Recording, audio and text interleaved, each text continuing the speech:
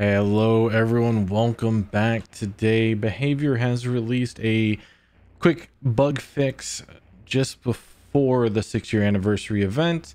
That is 6.0.1. It's mostly to release the anniversary of the Twisted Masquerade, but also to fix a few decently known or tentatively fix a few decently known bugs.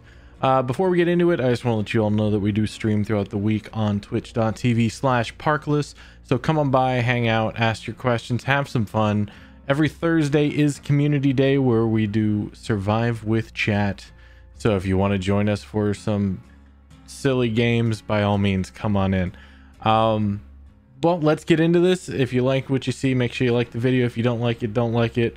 Let me know any comments down below of what you want to talk about from the bug fix or DBD in general. But content: Twisted Masquerade 6th anniversary limited time event start time has shifted, now June 16th at 11:30 a.m. It was supposed to be at 11, but they pushed it back with this patch. Bug fixes: tentatively fixed an issue that caused lag while navigating the loadout menu. Tentatively fixed an issue that could cause survivors' crawl speed to be higher than normal. Fixed an issue that could occasionally cause the game to crash while teleporting as the Dredge.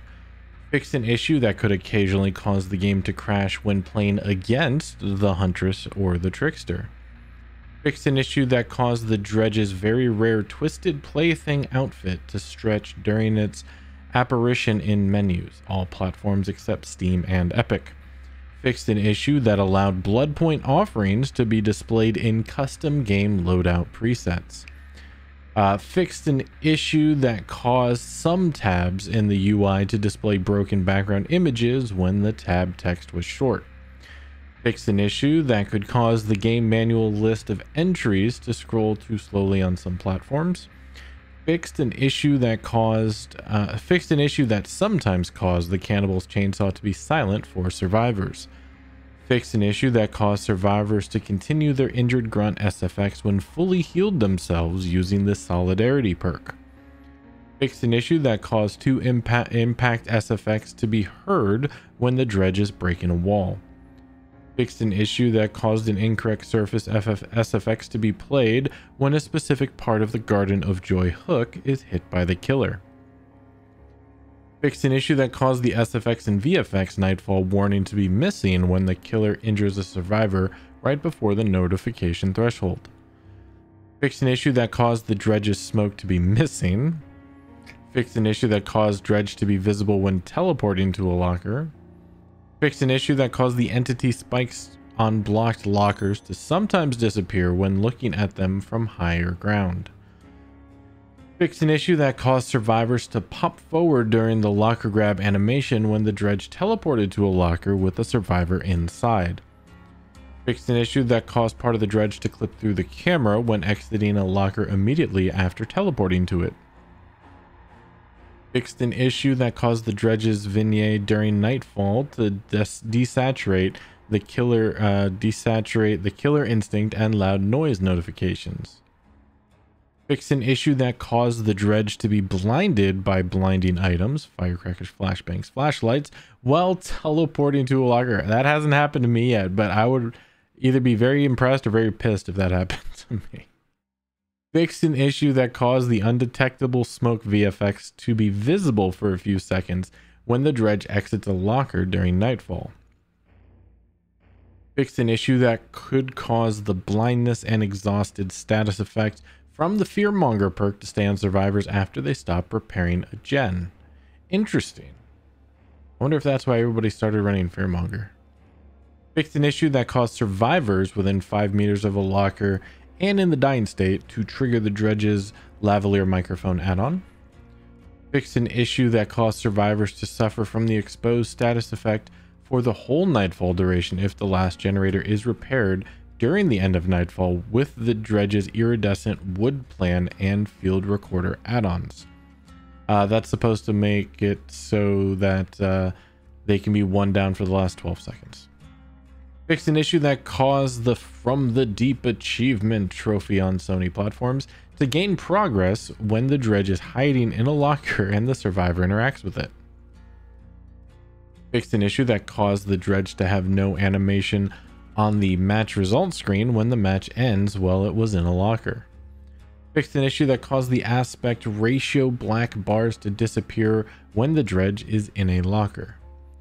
Fixed an issue that could cause survivors to get stuck when searching a locker as the dredge is teleporting to it with high packet loss. Fixed an issue that could cause survivors to get in a broken state inside the locker if the killer is stunned by another survivor using the head-on perk when searching that is oddly specific. So they fixed an issue that could cause survivors to get in a broken state inside of a locker if the killer is stunned by a second survivor that used the head-on perk when searching a locker. All right. Fixed an issue that allowed characters to get on top of some crates and buckets by dropping down from the second floor of the main building of Cold Tower. We actually did that last night. Fixed an issue that caused an invisible collision blocking the hole in the second floor of Badham Preschool maps. Good. Fixed an issue that caused the old Ghost Faces chase music to be played again. Fixed an issue that caused the play with your food perk not to consume a token. That's never happened to me. When injuring a survivor using a possessed chain with the Cenobites Engineer's Fang add-on.